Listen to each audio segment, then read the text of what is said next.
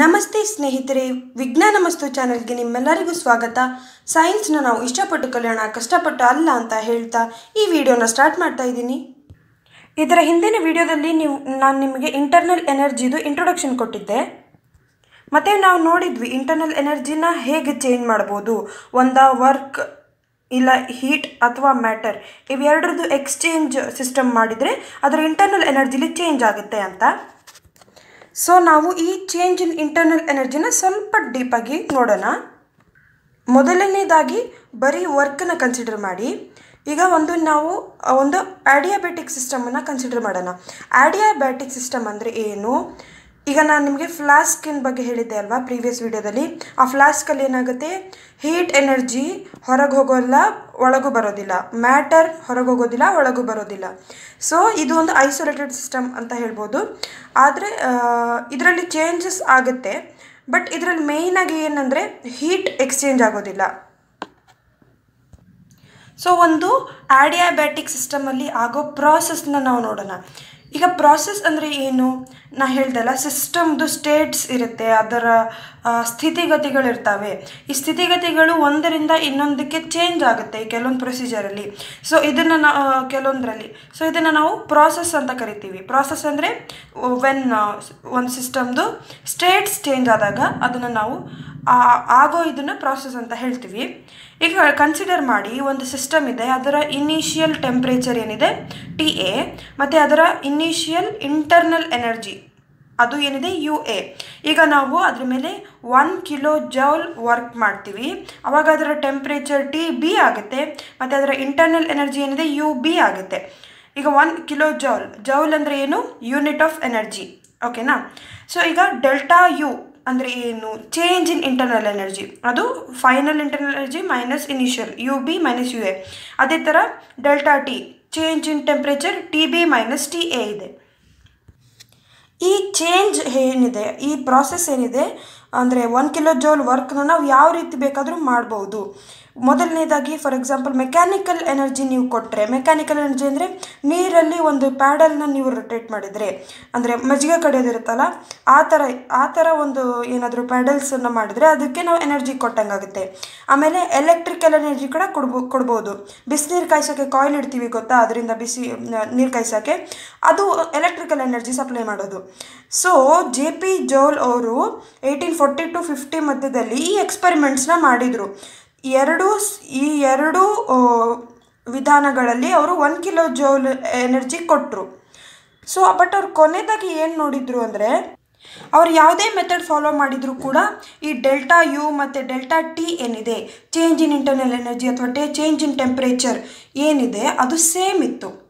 ಅಂದರೆ ಈ States of system ಏನಿದೆ, ನೀವು ಯಾವ ರೀತಿಯಲ್ಲಿ ಅದರದ್ದು ಎನರ್ಜಿನ ಚೇಂಜ್ ಮಾಡ್ತೀರಾ ಅಥವಾ ಅದರದ್ದು ಸ್ಟೇಟ್ ಚೇಂಜ್ ಮಾಡ್ತೀರಾ ಮ್ಯಾಟ್ರ್ ಆಗಲ್ಲ. ಬಟ್ ಅದೇನಿದೆ, ಯಾವುದೇ ರೀತಿ ಮಾಡಿದರೂ ಕೂಡ ಇನಿಷಿಯಲ್ ಆ್ಯಂಡ್ ಫೈನಲ್ ಏನಂತಾರೆ, ಇನಿಷಿಯಲ್ ಮತ್ತು ಫೈನಲ್ ಕಂಡೀಷನ್ ಮೇಲೆ ಮಾತ್ರ ಆ ಚೇಂಜಸ್ ಡಿಪೆಂಡ್ ಆಗುತ್ತೆ. ಮತ್ತು ಆ ಎನರ್ಜಿ ಸೇಮ್ ಇದ್ದಲ್ಲಿ, ನೀವು ಪ್ರೊವೈಡ್ ಮಾಡಿರೋ ಎನರ್ಜಿ ಸೇಮ್ ಇದ್ದಲ್ಲಿ ಅದರ ಚೇಂಜ್ ಇನ್ ದ ಸ್ಟೇಟ್ ಏನಿದೆ ಅದು ಸೇಮೇ ಇರುತ್ತೆ. ಸೊ ಇದು ನಮಗೆ ಏನು ಹೇಳ್ತಾ ಇದೆ ಅಂದರೆ, ಈ ಒಂದು ಸಿಸ್ಟಮ್ದು ಸ್ಟೇಟ್ ಏನಿದೆ, ಒಂದು ಸಿಸ್ಟಮ್ದು ಸ್ಥಿತಿಗಳೇನಿದೆ ಅದು ಪಾತ್ ಮೇಲೆ ಡಿಪೆಂಡ್ ಆಗಲ್ಲ. ಸೊ ಪಾತ್ ಇಂಡಿಪೆಂಡೆನ್ಸನ್ನ ಇದು ನಮಗೆ ತೋರಿಸುತ್ತೆ. ಈಗ ನಾವು ಇಂಟರ್ನಲ್ ಎನರ್ಜಿಲಿ ಚೇಂಜ್ ನೋಡಿದ್ವಿ ಅಲ್ವಾ, final internal energy minus initial internal energy. ಅದು ಏನಿದೆ ಅದೇ work done in the ಅಡಿಯಾಬ್ಯಾಟಿಕ್ system. ಅಡಿಯಾಬ್ಯಾಟಿಕ್ ಸಿಸ್ಟಮಲ್ಲಿ heat ಏನೂ ಕೊಡ್ತಾ ಇಲ್ಲ, ಬರೀ ವರ್ಕ್ ಅಷ್ಟೇ ಕೊಡ್ತಾ ಇದ್ದೀವಿ. ಆ ವರ್ಕ್ ಟೋಟಲ್ ಕಂಪ್ಲೀಟಾಗಿ ಇಂಟರ್ನಲ್ ಎನರ್ಜಿ ಚೇಂಜ್ ಮಾಡೋಕ್ಕೆ ಯೂಸ್ ಆಗುತ್ತೆ. ಹಾಗಾಗಿ delta U is equal to work done in ಅಡಿಯಾಬ್ಯಾಟಿಕ್ system. ಮತ್ತು ಇನ್ನೊಂದು ಇಂಪಾರ್ಟೆಂಟ್ ಸೈನ್ ಕನ್ವೆನ್ಷನ್, ಈಗ ವರ್ಕ್ ಏನಿದೆ, ನೀವು ಸಿಸ್ಟಮ್ ಮೇಲೆ ವರ್ಕ್ ಮಾಡಿದರೆ ಅದು ಪಾಸಿಟಿವ್ ಇರುತ್ತೆ, ಅಥವಾ ಸಿಸ್ಟಮ್ ಸರೌಂಡಿಂಗ್ಸ್ ಮೇಲೆ ವರ್ಕ್ ಮಾಡಿದರೆ ಅದು ನೆಗೆಟಿವ್ ಇರುತ್ತೆ. ಫಾರ್ ಎಕ್ಸಾಂಪಲ್ ಆಗಲೇ ನೋಡಿದ್ವಲ್ವ, ಅದು ಮಜ್ಜಿಗೆ ಕಡಿಯೋ ಥರ ಕೊಡ್ತೀವಲ್ವ, ಆವಾಗ ನಾವು ಸಿಸ್ಟಮಿಗೆ ಎನರ್ಜಿ ಕೊಡ್ತಾ ಇದ್ದೀವಿ, ಆಗ ಸಿಸ್ಟಮ್ದು ಎನರ್ಜಿ ಇನ್ಕ್ರೀಸ್ ಆಗ್ತಿದೆ, ಸೊ ಜಾಸ್ತಿ ಆಗ್ತಿದೆ, ಹಾಗಾಗಿ ಅದು ಪಾಸಿಟಿವ್. ಸಿಸ್ಟಮ್ ಏನಾದರೂ ವರ್ಕ್ ಮಾಡಿದ್ರೆ ಅದ್ರ ಇಂಟರ್ನಲ್ ಎನರ್ಜಿನ ಕಳ್ಕೊತಾ ಇದೆ, ಹಾಗಾಗಿ ಅದು ಕಮ್ಮಿ ಆಗುತ್ತೆ, ಹಾಗಾಗಿ ನೆಗೆಟಿವ್ ಅಂತ ಕನ್ಸಿಡರ್ ಮಾಡ್ತೀವಿ. ಸೊ ನಾವು ಮೇಯ್ನಾಗಿ ಇಂಟರ್ನಲ್ ಎನರ್ಜಿದು ಚೇಂಜ್ ಬಗ್ಗೆ ನೋಡಿದ್ವಿ. ಇಂಟರ್ನಲ್ ಎನರ್ಜಿ ಒಂದೇ ಅಲ್ಲ ಸ್ಟೇಟು, ಬೇರೆ ಎಲ್ಲ ಸ್ಟೇಟ್ಸ್ ಕೂಡ ಚೇಂಜ್ ಆಗುತ್ತೆ ಒಂದು ಪ್ರಾಸೆಸ್ಸಲ್ಲಿ. ಫಾರ್ ಎಕ್ಸಾಂಪಲ್ ಟೆಂಪ್ರೇಚರ್ ಇರ್ಬೋದು. ಈಗ ಟೆಂಪ್ರೇಚರು ನೀವು 1 ಈಗ 5 ಡಿಗ್ರಿ ಸೆಲ್ಸಿಯಸ್ ಇದ್ದು ಅದು ಫೈನಲ್ ಆಗಿ ನೀವು 10 ಡಿಗ್ರಿ ಸೆಲ್ಸಿಯಸ್ ಮಾಡಬೇಕು.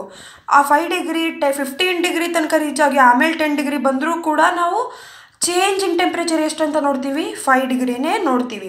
ಅಂದರೆ ಇನಿಷಿಯಲ್ ಮತ್ತು ಫೈನಲ್ ಮೇಲೆ ಮಾತ್ರ ಡಿಪೆಂಡ್ ಆಗುತ್ತೆ. ಹಾಗೆ ಒಂದು ಪಾಂಡ್ ಇದೆ ಅಂತ ಅಂದ್ಕೊಳ್ಳಿ, ಅದರದ್ದು ನೀರಿನ ವಾಲ್ಯೂಮ್ ಏನಿದೆ ಅದು ಎಷ್ಟು ಚೇಂಜ್ ಆಗಿದೆ ಅನ್ನೋದು ಮಾತ್ರ ಮ್ಯಾಟ್ರು. ಪಾಂಡಲ್ಲಿ ಎಷ್ಟು ನೀರಿದೆ ಅನ್ನೋದು ಮಾತ್ರ ನೋಡ್ತೀವಿ.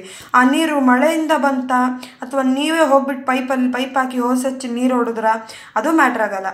ಆ ಪಾಂಡಲ್ಲಿ ಎಷ್ಟು ನೀರಿದೆ ಅದು ಮಾತ್ರ ನಾವು ಕೌಂಟ್ ಮಾಡೋದು. ಅಂದರೆ ನಾವು ಅದು ಯಾವ ರೀತಿಯಲ್ಲಿ ಯಾವ ಪಾತಲ್ಲಿ ವಾಲ್ಯೂಮ್ ಚೇಂಜ್ ಆಗಿದೆ ಮ್ಯಾಟ್ರ್ ಆಗಲ್ಲ, ಜಸ್ಟ್ ಎಷ್ಟು ಚೇಂಜ್ ಆಗಿದೆ ಅನ್ನೋದಷ್ಟೇ ಮ್ಯಾಟ್ರ್ ಆಗೋದು.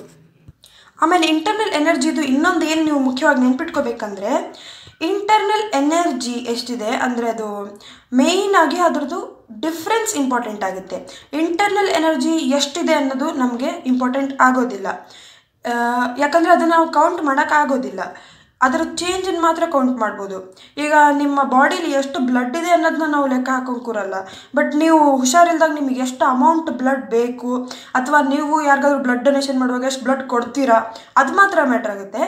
ನಿಮ್ಮ ಬಾಡಿಲಿ ಎಷ್ಟು ಬ್ಲಡ್ ಇದೆ ಅನ್ನೋದು ಮ್ಯಾಟ್ರ್ ಆಗಲ್ಲ. ಹಾಗಾಗಿ ಇಂಟರ್ನಲ್ ಎನರ್ಜಿ ಎಷ್ಟಿದೆ ಅನ್ನೋದು ಮ್ಯಾಟ್ರ್ ಆಗಲ್ಲ, ಅದರ ಚೇಂಜಸ್ ಮಾತ್ರ ನಾವು ಕನ್ಸಿಡರ್ ಮಾಡ್ತೀವಿ. ಸೊ ಇಂಟರ್ನಲ್ ಎನರ್ಜಿ ಚೇಂಜ್ ಮಾಡೋಕ್ಕೆ ಇನ್ನೊಂದು ವಿಧಾನ ಏನು, ಹೀಟ್ ಕೊಟ್ಬಿಟ್ಟು. ಈಗ ಒಂದು ಸಿಸ್ಟಮ್ ಕನ್ಸಿಡರ್ ಮಾಡಿ, ಅದು ಕಂಡಕ್ಟಿಂಗ್ ವಾಲ್ಸ್ ಇದೆ. ಕಂಡಕ್ಟಿಂಗ್ ವಾಲ್ಸ್ ಅಂದರೆ ಅದು ಹೀಟನ್ನು ಒಳಗೆ ಹೊರಗೆ ಹೋಗೋಕ್ಕೆ ಪಾಸ್ ಮಾಡೋಕ್ಕೆ ಅಲೌ ಮಾಡುತ್ತೆ. ಮ್ಯಾಟ್ರ್ ಎಲ್ಲೂ ಹೊರಗೆ ಒಳಗೆ ಹೋಗೋಕ್ಕಾಗಲ್ಲ, ಹೀಟ್ ಮಾತ್ರ ಹೊರಗೆ ಒಳಗೆ ಬರೋಕ್ಕಾಗುತ್ತೆ.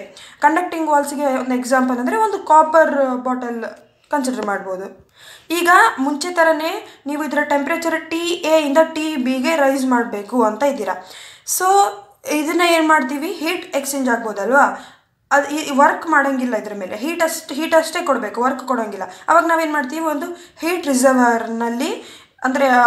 ರಿಸರ್ವೈರಲ್ಲಿ ಇದನ್ನು ಇಡ್ತೀವಿ. ಆ ಹೀಟ್ ರಿಸರ್ವರ್ದು ಟೆಂಪ್ರೇಚರ್ TB ಇರುತ್ತೆ. ಫಾರ್ ಎಕ್ಸಾಂಪಲ್ ಒಂದು ಓವನಲ್ಲಿ ಟೆಂಪ್ರೇಚರ್ನ ಸೆಟ್ ಮಾಡಿಬಿಟ್ಟು ನಾವು ಈ ಕಾಪರ್ ಬಾಟ್ಲನ್ನ ಅಲ್ಲಿಡೋದು. ಆವಾಗ ಕಾಪರ್ ಬಾಟ್ಲು ನಾವು ಎಷ್ಟು ಟೆಂಪ್ರೇಚರ್ ಇಡ್ತೀವೋ ಅಲ್ಲಿಗೆ ರೈಸ್ ಆಗುತ್ತಲ್ವಾ, ಆ ಥರ. ಆವಾಗ ಹೀಟು ವಾಲ್ಸಿಂದ ಒಳಗೆ ಹೋಗ್ಬಿಟ್ಟು ಒಳಗಿನ ಮ್ಯಾಟರ್ನ ಹೀಟ್ ಮಾಡಿಬಿಟ್ಟು ನಮಗೆ ಬೇಕಾಗಿರೋ ಟೆಂಪ್ರೇಚರ್ಗೆ ರೈಸ್ ಆಗುತ್ತೆ.